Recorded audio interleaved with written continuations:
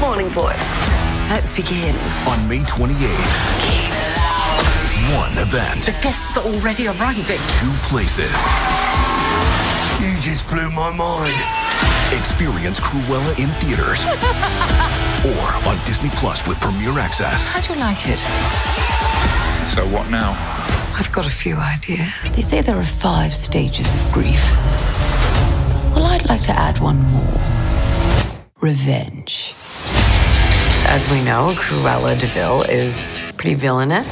In this film, we get to see how she became the villain we know today. We're on! The story is wholly original in a different time period, being in the late 70s. You have that glint in your eye. What glint? One of the most fun things to explore is her creativity. She is very good at what she does, designing. I want to make art, and I want to make trouble. The character is so much fun and so kind of intoxicating. Once you put this wild black and white hair and this incredible makeup and these completely unique costumes on, you feel like Cruella de Vil.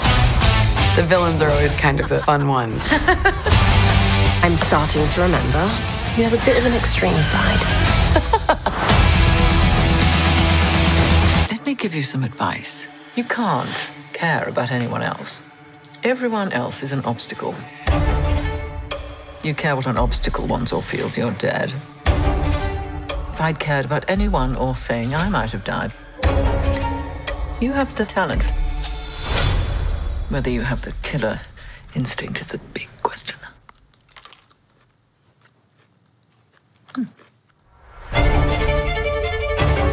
She thought she owned everyone. It's foolish. Unhinged. Well, you're fired. Why are you speaking? I think you nicked me. But there's something about poetic justice that's just so poetic. You won't admit you love me, and so how Do you have a light? to know? You always tell me. Get her. This doesn't have to be a scene. It really, really does.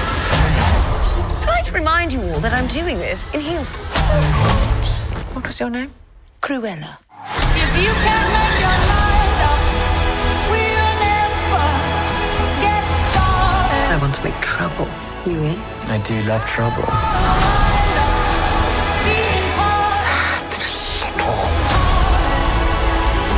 You have a bit of an extreme side.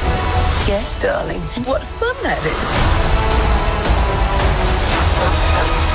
She stole my dogs. I guess you must hate her. She has made it me or her. And I choose me.